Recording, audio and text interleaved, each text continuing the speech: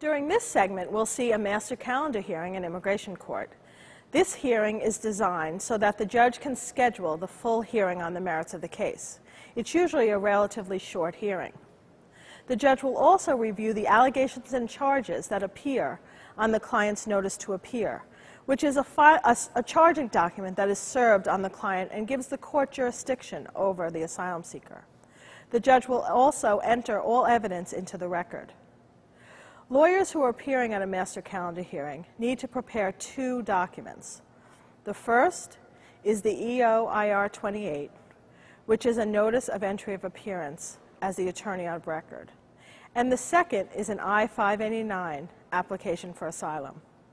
The lawyer should also have responses to all the allegations and charges that appear on the notice to appear. Lawyers often use the master calendar hearing as a way to learn as much as they can about the immigration judge and to familiarize their client with the courtroom setting.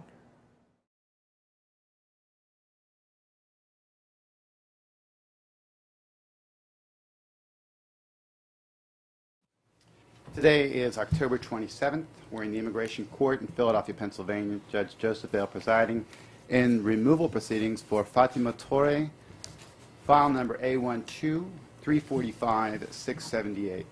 The respondent is present and represented by counsel. Counsel for the respondents, please identify yourselves. Marisa Chancharulo. Chris Nugent appearing pro bono for the respondent. Thank you, Beth. And for the Department of Homeland Security? Stephen Spiegelhalter, Your Honor. Okay, thank you. There is a court interpreter present today proficient in the French and English languages, and that is Ms. Sandrine Forgeron as the court interpreter today.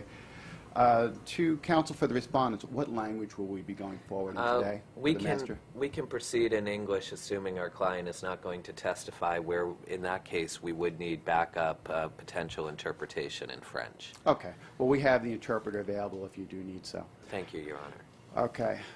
To Ms. Torre, can you understand me in the language that I'm speaking now? Yes.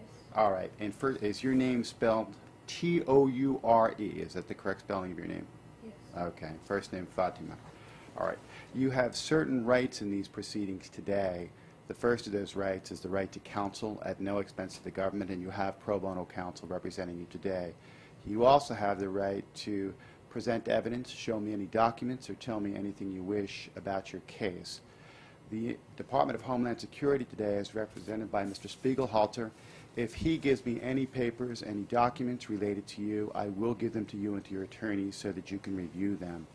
Finally, at the end of your case, I'm going to make a decision, and if you do not agree with that decision, you'll have the right to appeal that to a higher court called the Board of Immigration Appeals. Do you understand what I've just told you? Yes. All right. Thank you. And first of all, to Mr. Nugent, Ms. Chantaril, has your client been served with a copy of the notice to appear? It is dated November 30th. Yes, Your Honor. I'm going to mark that into the record as Exhibit Number 1. Are you ready to go forward with pleadings on that document today? Yes, Your Honor. All right. I'm going to go through these allegations individually. First of all, your client is alleged to be an arriving alien. Allegation number 1, you are not a citizen or national of the United States. How do you plead? We admit this allegation. Allegation 2, you are a native of Guinea and a citizen of Guinea. We admit this allegation as well. Allegation 3, you were apprehended by the Department of Homeland Security at JFK Airport in New York. We admit this allegation. And allegation 4, you were not then in possession of a document evidencing lawful inspection and authorization of lawful entry into the United States. We admit this allegation. All right. And allegation number 5, at the time of your entry into the United States, you were presented a passport and visa with the intention of gaining admission through a willful misrepresentation of a material fact. How do you plead to that? We respectfully deny this allegation. All right. I'll show that allegations 1 through 4 are admitted. Allegation 5 is denied. There are 2 separate legal charges. The first charge is under Section 212A6AI of the Immigration and Nationality Act, in that the respondent is an alien present in the United States without having been admitted or paroled, or who arrived in the United States at any time or place other than is designated by the Attorney General. How do you plead to that? We concede this charge. All right. And the second charge under Section 212A6CI of the Immigration and Nationality Act is that the respondent is an individual who by fraud or willful misrepresentation of a material fact has sought to enter or has sought to procure or has procured a visa, documentation, admission, or other benefit under this chapter as inadmissible. How do you plead to that? We deny this charge. All right. I will I'm sorry. Yeah, our contention is that our client is a child who lacked the requisite mens rea and knowledge and skills to commit immigration fraud. When she fled Guinea, her travel documents were arranged through a family friend, and she was unaware that there were any problems with her travel documents until she arrived in the United States at John F. Kennedy Airport. And do you know how old she was at that time that she left Guinea? She was 16 at that time. All right. Mr. Spiegelhalter, counsel has denied the factual allegation and the fraud charge under 212A6CI. Are you ready to go forward today to prove up that charge? No, Your Honor. Given those factual representations, we would reserve that for the individual hearing so that we could deal with it. Then we'll deal with that at that issue, and that also would go to the discretionary issue if she did qualify for any type of relief. So I'll hold off on that issue. I do find that the respondent is removable based on the admissions by counsel to allegations 1 through 4. I also find that she's removable under Section 212A6AI, the legal charge, as an individual who is present without having been admitted or paroled into the United States. Do you wish to designate a country for removal should that become necessary? No, Your Honor. All right, that will be declined. And what relief, if any, will your client be seeking? Our client will be seeking, and we have here ready to file, an application for asylum, withholding of removal, and protection under the United Nations Convention Against Torture. Okay, thank you. Well, then I will take that at the same time. Also, I will need your E-28, and I will take that at this point. Do you have a copy for the government? Yes, Your Honor. All right. All right. Thank you. Let me mark a few documents here. I'm going to mark as stated previously, the notice to appear as Exhibit Number 1. I will mark the application for asylum and withholding of removal as Exhibit Number 2. And at this point, I have no other documents for admission into the record. I'll send this to the State Department for an advisory opinion from the State Department. In addition, I will advise you to make certain that your client does have her fingerprint checks completed by the time that we reset this case. Ms. Toy, your attorneys have filed an application for asylum on your behalf. Before having you sign it and swear to it, there are certain advisals I wish to give you. If I find that any material part of your application for asylum is frivolous, and by frivolous that means deliberately fabricated, I will deny your application for asylum and find you ineligible for asylum or any other type of relief. Do you understand that? Okay.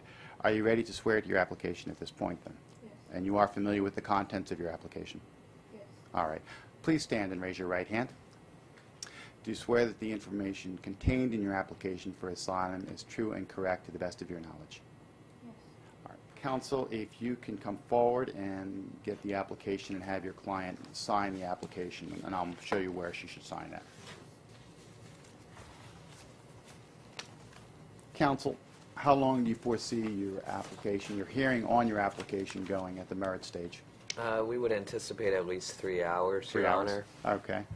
And that is for your side of the case? Yes, All right. and we will be having 3 to 4 witnesses. We could present you with a witness list in advance of the hearing. All right. Thank you. And for the merits hearing, again, you will wish a French interpreter for the merits hearing? Yes, Your Honor. All right. And to service counsel, Mr. Spiegelhalter, do you foresee the service presenting any witnesses? No, Your Honor. All right. Thank you. All right. Then I'm going to reset this case. I'll set it for 45 days down the line. I'll schedule it for December the 15th at 9 o'clock in the morning. I'll expect all documentation and witness lists submitted to the court 10 business days prior to that.